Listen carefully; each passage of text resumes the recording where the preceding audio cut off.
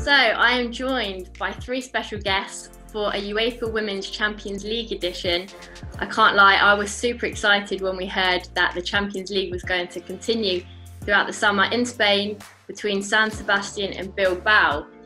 Let's just check in on you guys and see what everyone's been up to. So Helen, we'll start with you. How have you been training during this time? How's it all been for you? Yeah, it's been tough, I'm not going to lie. But thankfully, my husband and I decided to invest in a treadmill at the start of lockdown. So obviously having the two kids at home, it's difficult sometimes to get out and train, especially when I've got no other childcare. So it's given me a bit of a mental break from looking after the kids as well. So I've been able to keep myself quite fit, but I am ready to go back to playing football again now. It's a bit boring staring at, a little screen on a treadmill for hours on end. Have you been able to keep in contact much with all of the players? Yeah, so we've had programmes from Watford to get on with.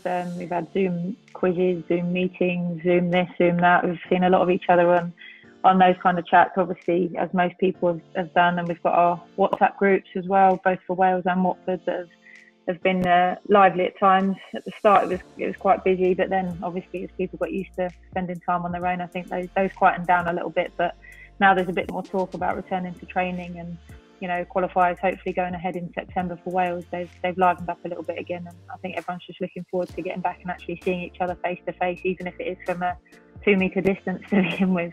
I can imagine. Now, Katy, what about you? There must have been quite a buzz around Swansea being champions. Have you sort of kept that going? How have you been training? Yeah, to find out we'd won it, obviously we were delighted, not the best way, but we only had a couple of games left. So yeah, we were obviously really pleased. Like Helen said, initially everyone's buzzing. It has died down a bit recently because, there's been not a lot we can do, not a lot really to talk about. So when we first stopped, everyone was trying to keep fit, didn't know if you were going to go back into playing games. So that was really important. But after that, we've kind of taken time off to recharge a bit, a couple of weeks. Hopefully we'll be back training now this month, next month, ready for the next season. So yeah, it's been good. When you found out you were going to be crowned champions, where were you and what was your reaction? Because I suppose it is a very strange one, because you haven't quite finished the season, but equally you do still deserve it. I was downstairs actually, just flicking through Twitter, and it came up BBC, crowned champions for us and obviously the men's league in Wales.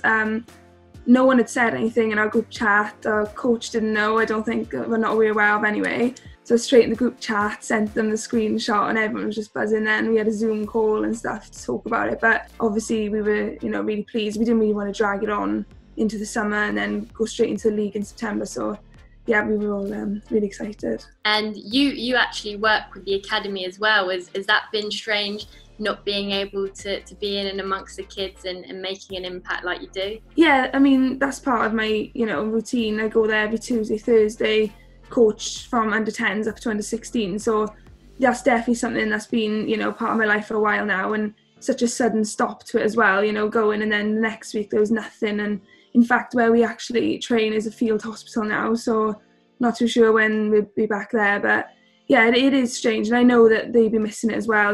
That some of them just play football every day, the youngsters. So yeah, I'd be glad to get back in and see them again. And Shiv, you're at Hibs, and Hibs have been a very successful club. They've also really made players that have progressed on to do big things. How has it been for you, and how much are you looking forward to just getting back to it now? Yeah, I think it was hard. We only played one game before it stopped, so I think playing one game and then the season getting cut was quite tough to take. I think it's getting close to going back now, so it's quite exciting to try and get back to normal and play a little bit of football again. And what kind of training have you been able to do yourself? I've got access to a gym in my house, so I've been quite lucky with that. So I've been doing that and then trying to mix it up with running. And then close by there's a football pitch, so just trying to mix it up because it gets boring. You get bored of doing the same stuff. So I think mixing it up is quite important. Is that being part of a team that you really miss? How much you guys just looking forward to getting that team banter back and that team cohesion? You sort of take for granted seeing those people 3, 4, 5 times a week. So when you suddenly go 3 months without seeing any of them, it's quite strange. So yeah, that as much as getting back to actually playing football is a big thing. I think that social side of it as well is really important for your mental health and just general sanity, really.